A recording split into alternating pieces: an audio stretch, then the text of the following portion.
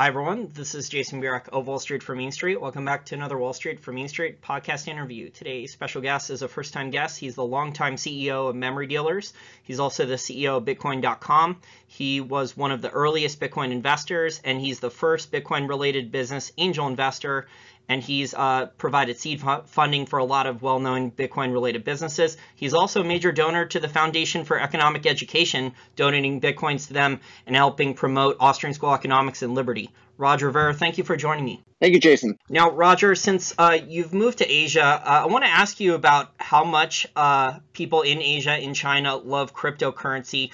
One of the reasons that the SEC turned down the Bitcoin ETF earlier in the year, I believe in March, was they said that 90% of all the trading volume for Bitcoin and cryptocurrency was out of Asia. So do you see similar patterns, trading patterns there? Well, I don't know. I trade on Asian exchanges. You can trade on exchanges all over the world. Cryptocurrency isn't just an Asian thing. It's a worldwide thing. And it's not just people that are in Asia that are excited about it. It's people on every continent, of every race and every sex. Like everybody all over the world is excited about Bitcoin once they know and understand it. And cryptocurrencies, thanks to the invention of Bitcoin, are going to improve the lives of everybody on the planet. So I think it's a bunch of nonsense for the SEC to say, oh, well, it's a bunch of people over in Asia trading it.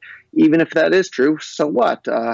Humans in Asia are just like humans in America, too. So if humans in Asia find something useful, humans in the U.S. are going to find it useful, too. And that certainly applies to Bitcoin and cryptocurrencies.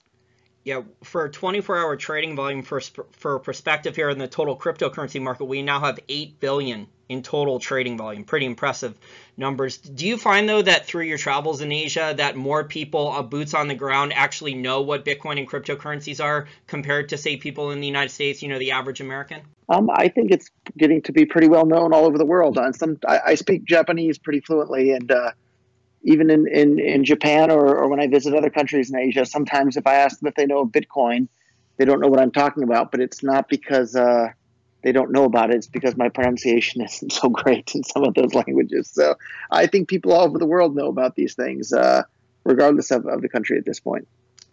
That's very interesting.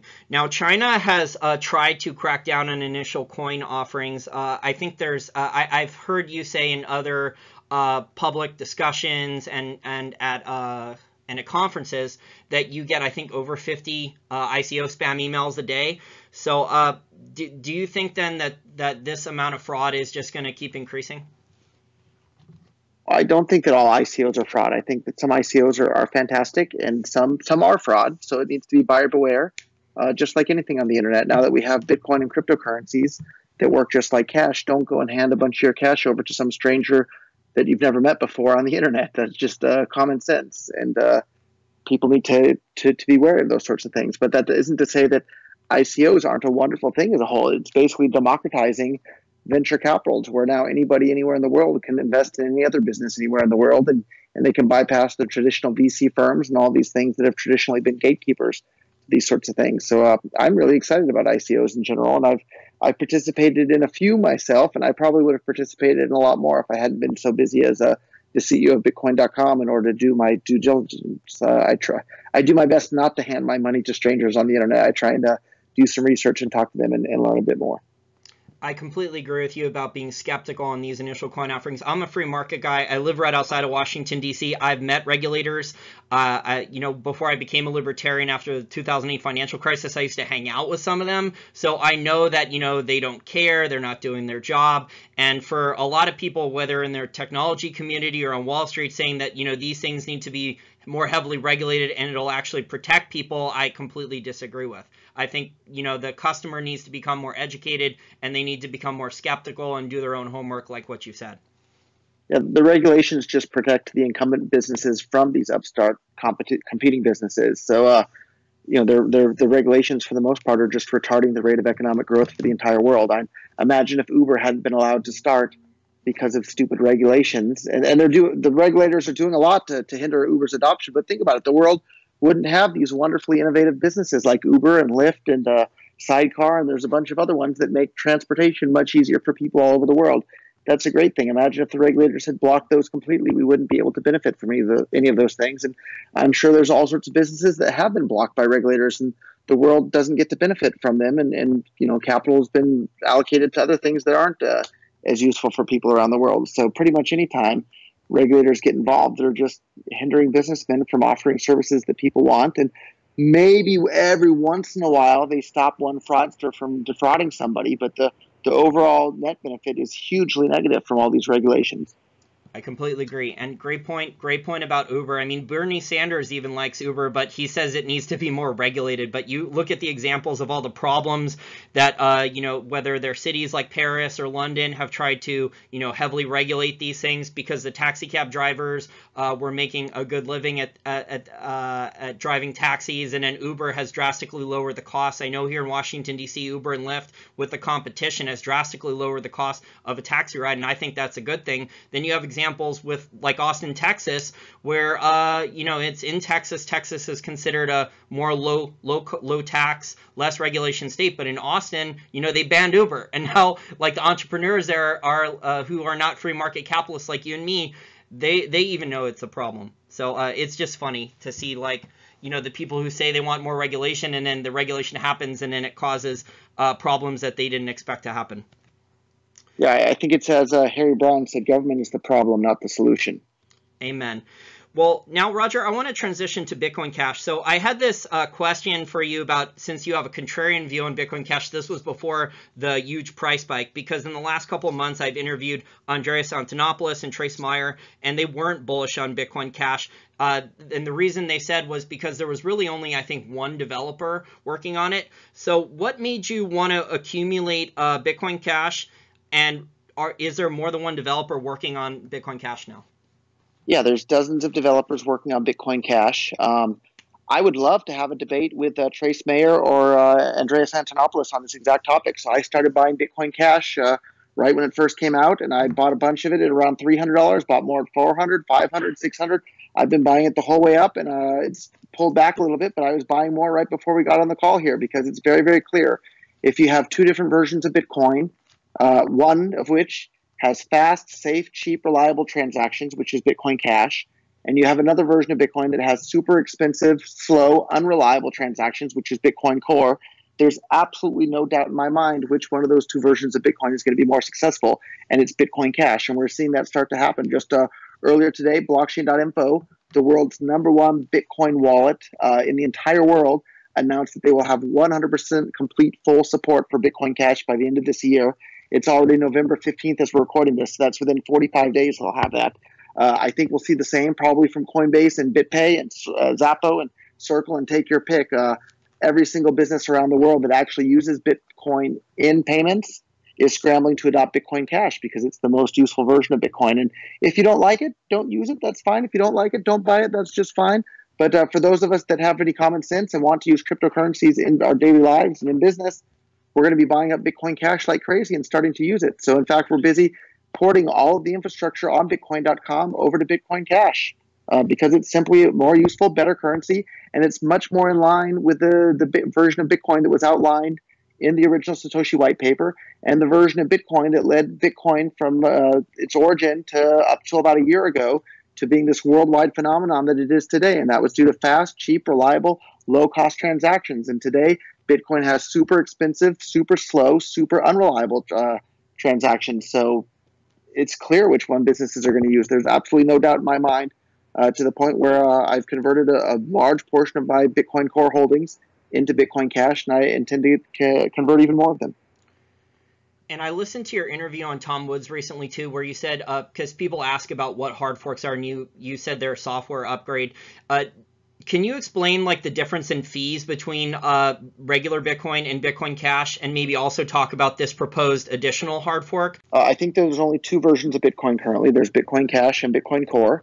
The average fee on Bitcoin Core at the moment is about $20, and that's just insane. And if you have if you're running a business like I am with Bitcoin.com, and we receive payments every day, all day from all sorts of customers. I was converting more Bitcoin into Bitcoin Cash yesterday, and I was paying on average about $1,000 per transaction to get my transactions to the exchanges because I had a bunch of inputs from different advertisers that had paid us, $100 or $500 or $200 at a time. And so when you go to move that as a batch, I was paying about $1,000 to move $20,000 worth of Bitcoin Core. That's insane. I can't wait to convert those Bitcoins to Bitcoin Cash, whereas the average Bitcoin Cash transaction fee is about a penny at the moment. So if you have one version of Bitcoin that costs $20 and takes hours or days for it to get confirmed, and you have another version of Bitcoin that costs a penny to use it, and it gets confirmed in the very next block, and you don't have to worry about double spending in the interim, of course businesses are going to use Bitcoin Cash. There's absolutely no doubt in my mind. And I remember in the earliest days of Bitcoin, when I was, basically the only person in the world shouting at the top of my lungs about Bitcoin and how this is going to change everything, lots of people called me stupid and said, "You're an idiot. Why are people ever going to use that? Nobody's going to use this stupid magic internet money." And sure enough, Bitcoin today is this worldwide phenomenon. And the same is true of Bitcoin Cash. Bitcoin Cash, I'm pretty darn confident is going to become the top dog version of Bitcoin here in the very near future, due to having a better user experience for everybody. So it doesn't matter if 100% of Bitcoin core users are running full nodes and the fees are $20 or $50 or $100 each. People aren't going to use that. Businesses aren't going to use that. Businesses are going to build on top of Bitcoin Cash. And that's what we're going to see happen right before our eyes. And we're already starting to see that happen. So absolutely no doubt in my mind.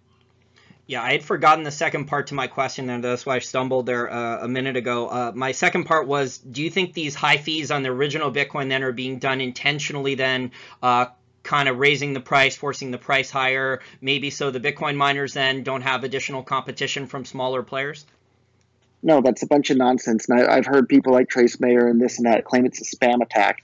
It's not a spam attack. It's people wanting to use the Bitcoin network. And by definition, if they're willing to pay the fee on the Bitcoin network, it's not spam. It's a use case. So we've seen all of these businesses and layer 2 protocols been driven away from Bitcoin by these toxic Bitcoin core people that openly say that they want the fees to be high, they want the blocks to be full, they want the horrible user experience that those things cause. Well, guess what? When you create a horrible user experience, people are going to use something else. And we've seen that happen with the birth of Bitcoin Cash. And even Vitalik, when he was considering making Ethereum in the early days, he looked at the Bitcoin core group and what they were wanting to do with Bitcoin with these full block policy, and he decided not to build Ethereum on top of Bitcoin. Imagine if we had had people that wanted to be inclusive and allow people to build things on top of Bitcoin. All of that infrastructure and all of that wonderful stuff that's happening on top of Ethereum would have been happening on top of Bitcoin instead. But thanks to Bitcoin Cash, I think we're going to see a lot of that diversity and infrastructure coming back to Bitcoin Cash. Very interesting comments there. Speaking of Vitalik and Ethereum, are you speculating Ethereum? Do you think Ethereum has any is viable competition to Bitcoin then? Absolutely, it's viable competition. And it's worth pointing out that Bitcoin didn't have any viable competition until these economic ignoramuses openly called for Bitcoin's blocks to be full, which causes the fees to be high, which causes the transactions to be unreliable, which causes a horrible user experience. And it wasn't until that started to happen with Bitcoin that these altcoins got any traction at all. Before that happened, nobody paid any attention to altcoins. It was all about Bitcoin, whereas now today, the altcoins are really chomping at Bitcoin's tail, and you better watch out. Bitcoin, if it wasn't for Bitcoin Cash, Bitcoin would have been surpassed by Ethereum and some of these other things here in the very near future. So if you don't provide users with a good user experience, people are going to use something else. And the supporters of Bitcoin Core are openly hostile to users of Bitcoin. They're openly hostile to the businesses that allow millions of people around the world to use Bitcoin. Well, guess what?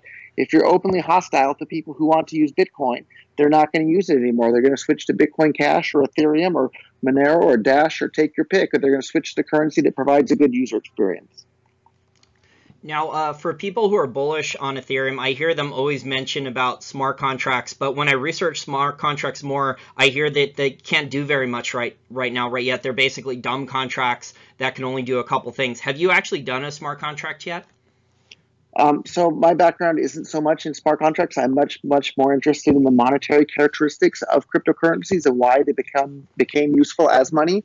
And Bitcoin Cash is much more likely to be useful as money in the future than Bitcoin Segwit is. And so that's where my interest is. And at the same time, though, Bitcoin Cash is much more useful for people who want to build smart contracts and things like that on top of it, because it's a penny a transaction instead of $20 a transaction. So we'll see a lot more innovation on Bitcoin Cash on that front as well. It's very interesting. Are you actually speculating on any of the top 100 altcoins? Or are you just, like you said earlier, mostly in Bitcoin Cash now? You've been moving away from Bitcoin Core and into Bitcoin Cash? So I'd never, ever, ever bought any altcoins at all until I became scared of Blockstream and Bitcoin Core's intentional degradation of the Bitcoin network and their intent to cause it to have a bad user experience by intentionally creating high fees and intentionally creating full blocks and the unreliable Bitcoin transactions that they cause. When I saw that these people were trying to do those things with Bitcoin and engaging in a massive censorship campaign in order to accomplish those goals, I started speaking out every chance I could against those goals that are detrimental to the adoption of Bitcoin. And I hedged my bets by buying some altcoins for the first time. So I bought some Zcash, I bought some Zcoin, I bought some Monero, I bought some Dash, I bought some Ethereum. I bought, and there's probably one or two others that I'm forgetting out there, but I have a basket of cryptocurrencies at this point because it would be stupid to put all your eggs in one basket. I hear Adam Back out there saying that I should buy 100% Bitcoin Cash. That's retarded. Don't take your investment advice from anybody that tells you to put all your eggs in one basket. Anybody that tells you to put all your eggs in one basket either is intentionally giving you bad advice or is economically ignorant themselves. They have no clue if they're telling you to put all your eggs in one basket. That's stupid. And even when it comes to cryptocurrencies, don't put all of your wealth in a basket of cryptocurrencies either. Have some real estate, have some stocks, have some other savings out there. Don't put all of your eggs in one basket in anything in life. That's horrible advice. And anybody that's giving you such advice is misguided or intentionally giving you bad advice because they're a bad person. It's one of those two things. I completely agree. And also, Roger, I think it's human nature that a lot of people initially, whether it was computer programmers or especially the libertarian crowd, they were in gold and silver. They found out about cryptocurrencies a few years ago, maybe 2010 or 11. They were told about it. So if you didn't have a technology background, you didn't know what it was. And then they see these things are going up, and gold and silver and mining shares are not because they're manipulated. So now a lot of people listen to my podcast have liquidated their physical gold or physical silver and their mining shares. They're not diversified, or their diversification, like you said, is to only own a couple different cryptocurrencies now because they're going up. Yeah, diversity is the key for any investment portfolio. So don't put all your eggs in one basket. That's fantastic advice for not just investing, but for any area of life. Now, I want to ask you a question as a libertarian. Are you worried that these governments will hijack the blockchain technology, the technologies behind all these fantastic cryptocurrency innovations for a cashless society to track and tax every single economic transaction? Yes, I'm very worried about that. So that's why my goal from day one when I got involved in Bitcoin was to spread adoption as far and wide as quickly as I possibly could so that everybody around the world is using Bitcoin to buy their coffee. Mothers are using Bitcoin to buy their diapers and baby formula, so that everybody's using Bitcoin and cryptocurrency for every single transaction. If we can make that happen as fast as we possibly can, it'll be too late for the regulators because regulators and lawmakers move very, very slowly. We need to move fast so that we have Bitcoin has replaced the euro, the dollar, and the yen worldwide before the regulators even know what happened. So that's been my goal from day one. And unfortunately, these Blockstream people openly say that they don't want these big businesses using Bitcoin. They don't want mass adoption of Bitcoin. They want Bitcoin to stay some relatively small niche product. And that's the exact opposite strategy of what we should have. We should move as quickly as we possibly can to have as many people around the world using Bitcoin as fast as we possibly can. And when I say Bitcoin at this point, I'm referring to Bitcoin Cash, the true Bitcoin. And if you don't believe me or disagree, go and read the Bitcoin white paper. It's clear which version of Bitcoin is the one that's outlined in the Bitcoin white paper. There's a lot of people all over the globe, Roger. I know you travel a lot, who love technology, who see all the potential benefits of cryptocurrency and Bitcoin and other cryptocurrencies.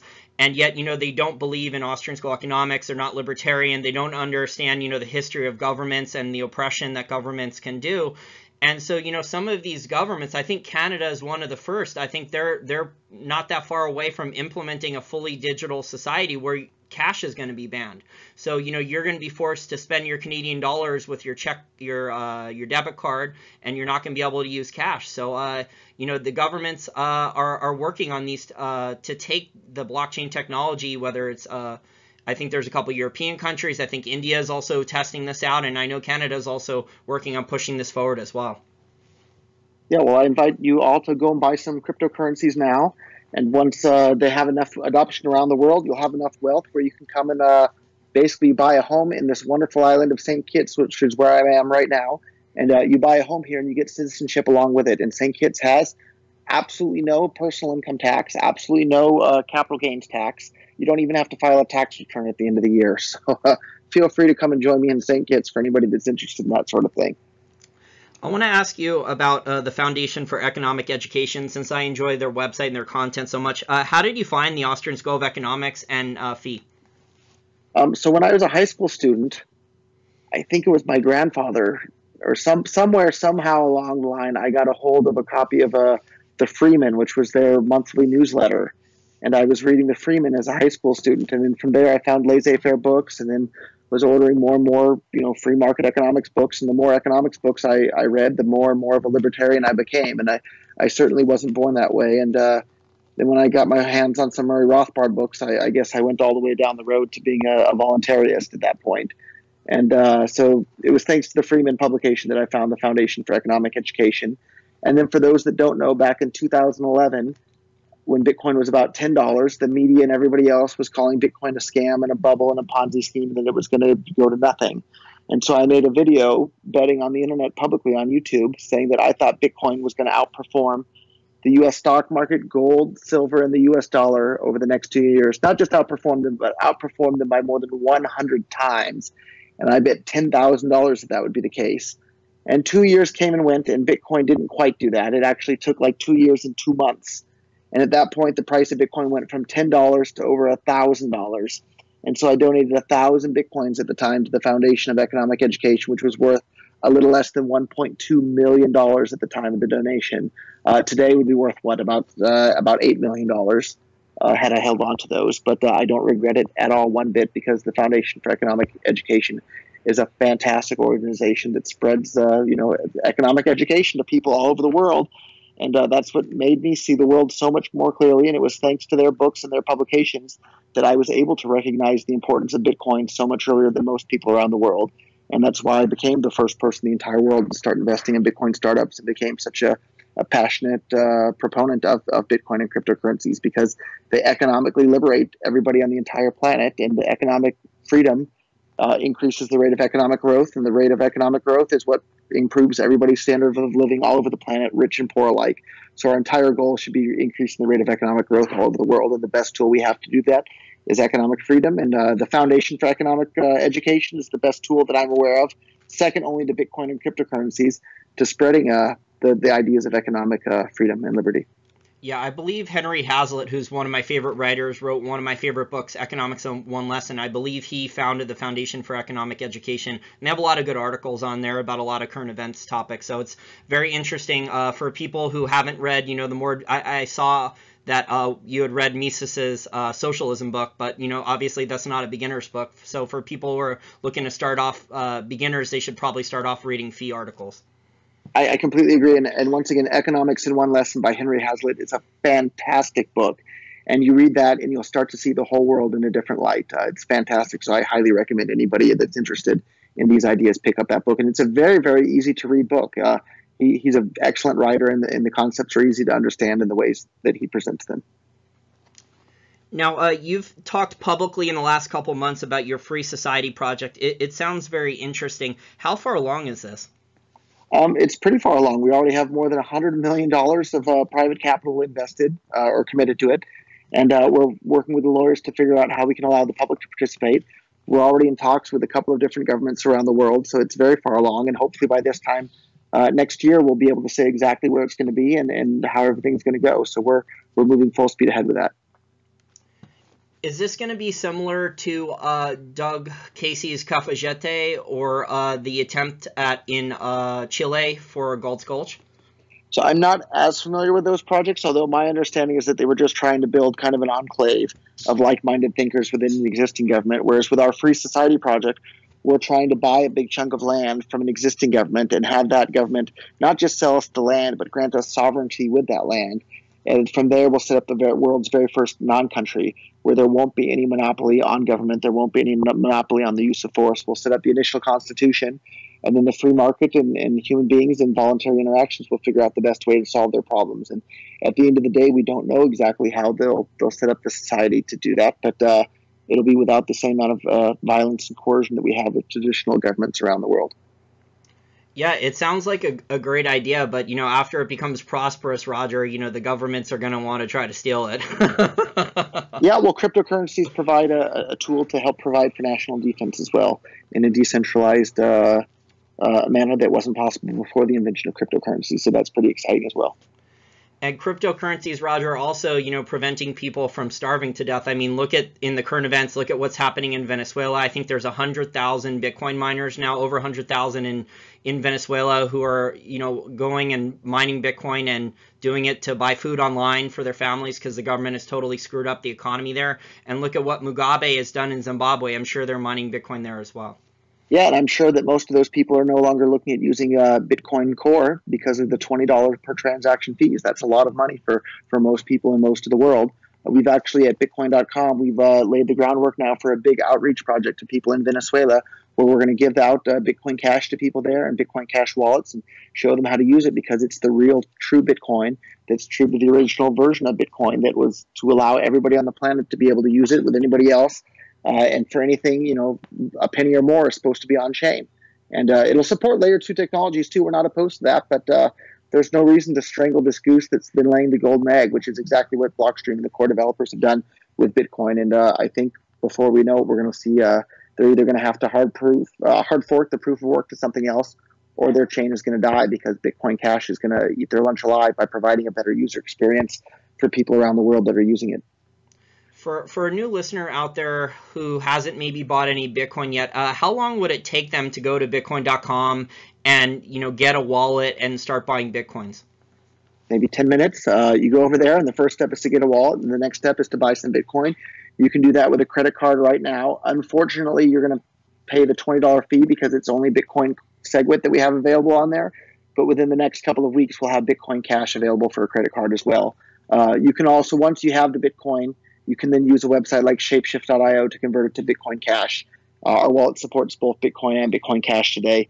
In the next couple of days, we'll be pushing another release that has the Bitcoin Cash portion of the wallet be much, much, much more prominent than the Bitcoin Core version or portion of the wallet. So everybody can look forward to that as well. Very cool. And we know from the past financial history that governments, when something goes up a lot, they often like to change the rules on something. They tried to do this with gold during the last gold bull market. They try to put windfall profits tax on those. They try to put windfall profits tax on oil miners. Do you expect the U.S. government to try to put windfall profits taxes on people who are making lots of money on Bitcoin and other cryptocurrencies? There's a good chance that they'll do that because if you think about it, all throughout history, all that governments do is they look for who has the money and then they take it. And so if they think that cryptocurrency holders have a bunch of money, governments will do their best that they can to take it. But unlike physical gold or silver or money in your bank account, it's much, much, much more difficult for governments to seize people's cryptocurrencies. I completely agree. Yeah, I think that's why, earlier we talked about diversification. I think that's why diversification is important because, unfortunately, we live in a dystopian technological society now where governments can basically change the rules every day if they want going forward. Well, that's what it means to be a government. You get to make your own rules and nobody can ever tell you that you're wrong. Well, unless there's a bigger government, it's like the goldfish thing. That's Because true. look at North Korea is issuing rules, but now that like Trump's threatening to nuke them or do a weapons test on them with new weapons, I'm sure like they'll at least think about backing down. But yeah, the average guy is at victim there because the governments are the ones with most of the guns. And it's worth keeping in mind, though, too, that the people in North Korea have even less of a say as to what Kim Jong-un and their government people are doing than Americans do with Trump is doing. So we should feel compassion towards these poor people in North Korea that are having such a horrible, horrible life because of the government there. And the U.S. government does all sorts of horrible, horrible things. So does the North Korean government, and arguably even more so. So have compassion for these people that are victims of this thing. Don't advocate for dropping nukes on them. Great point. I don't think any government, Roger, at this point really for pretty much all the big countries and economies is doing a good job. I mean, a lot of them are trying to devalue their currency. They're bailing out bankers. They're letting, politicians and corporate executives get away with fraud and felonies and a bunch of other crimes. So, corruption's in a bull market. And this is the world we live in, unfortunately. We're a minority as libertarians in Austrian school. Yeah, but thanks to the internet and cryptocurrencies, we have this amazing platform to help spread our ideas. And I think it's pretty clear that our ideas are the correct ones. All human interactions should be on a voluntary basis. Austrians understand what money is more. That's why so many people that were attracted to Bitcoin early on were from the Austrian School of Economics. So they weren't a bunch of Keynesians. And the fact that Bitcoin has now, become this worldwide phenomenon is an example that the Austrians do have a better understanding of money. So let's use these platforms that we have now to spread these ideas to more people around the world and make a better place, make the world a better place thanks to these ideas. Yeah, there's some Austrians out there that are in favor of only gold and silver standards, but I'm in favor of crypto. I'm in favor of competing currencies. Let all these different things, gold, silver, Bitcoin, Bitcoin Cash, let all these things compete in the marketplace, and let the market figure out which one is best for different things, rather than these government. That's exactly right, and we're going to see that happen between Bitcoin Core and Bitcoin Cash here, and it's already clear. Bitcoin Cash has only been around for a month and a half now, 2 months, something like that. And it's already there's the balance between the second and third most popular cryptocurrency in the world by market cap.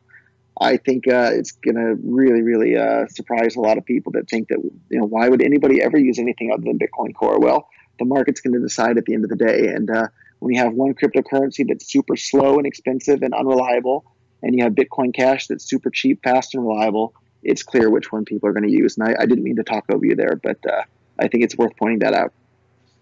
No worries. I'm glad to get your insights, and I look forward to you coming back on my show to give updates on Bitcoin Cash. We're in a really incredible time in history now because, I think Bitcoin, Roger, I'm not sure if you would agree with this, but I think I would still say that Bitcoin and all these cryptocurrencies are still an experiment. But, for 7 years now, it's been a successful experiment, and it's very exciting to see all this innovation occur right in front of us. I agree. They're all still experimental, but the experiments are becoming more and more reliable and more useful. And out of this Darwinian evolution of cryptocurrencies, some really, really powerful tools for human liberation are going to evolve and emerge. Well, Roger, I want to thank you again for your time today. If our listeners want to follow your updates on Bitcoin Cash or the cryptocurrency space, how do they do so? Bitcoin.com, and as we put out on our press release there, from our point of view at this point, Bitcoin Cash is Bitcoin. So come on over to Bitcoin.com to learn more. Wall Street for Main Street needs your help. Since the middle of 2016, YouTube continues to increasingly censor and sabotage the growth and success of my channel with dramatically slower or no subscriber growth, a huge decrease in views per month compared to 2016, and well over $10,000 lost in Google AdSense revenues the last 18 months. I should have been way over 20,000 subscribers and way over 3 million views last year, but it feels like I am Sisyphus trying to roll a heavier boulder with more and more additional weight up a steeper and steeper hill. In the last few weeks, all of my videos have been set to demonetization by default, and I have to manually protest each video. This is in addition to even lower than usual Google AdSense revenues after the adpocalypse started over a year ago for me. This has also affected my ability to get paid advertisers to agree to deals not involving YouTube, as I lost $3,000 per month in paid advertising deals at the end of June 2017 because all my analytics are down a lot thanks to YouTube censorship algorithms that have intentionally kneecapped the growth of my channel. With YouTube/Google/Alphabet /Don't Be Evil strongly considering demonetizing or setting all libertarian, conservative, or pro-Trump content to private to prevent any sharing or monetization, it is imperative I have a contingency plan to figure out how to make a living off my content. Each 30 to 40 minute video takes a few hours of my time before it's released to the public. There's a strong possibility that in the near future, YouTube will force me to move all or almost all my content to a new video upload website that allows free speech or behind a paywall on my own website. Thanks if you have already made a one-time or recurring monthly donation, and thanks in advance for any future donations as I decide the future of my channel and what to do with my content going forward. We accept one-time donations on the Wall Street for Main Street website via PayPal, Bitcoin, or Gold Money. You can also become a monthly Patreon contributor for $1 or more a month if you want to help me out. And don't forget to like each video on YouTube and share it with your friends and family if you think they would like the content.